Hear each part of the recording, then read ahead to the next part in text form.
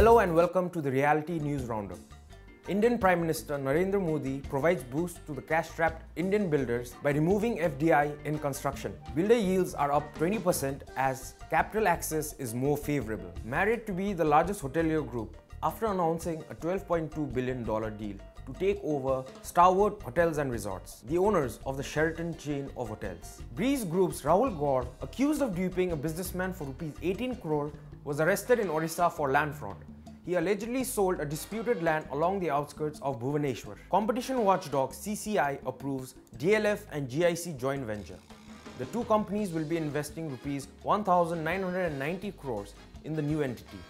In September, the two had agreed to set up two separate joint ventures for two plots of land for two upcoming projects in Delhi. And lastly, good news for the Indian commercial real estate market.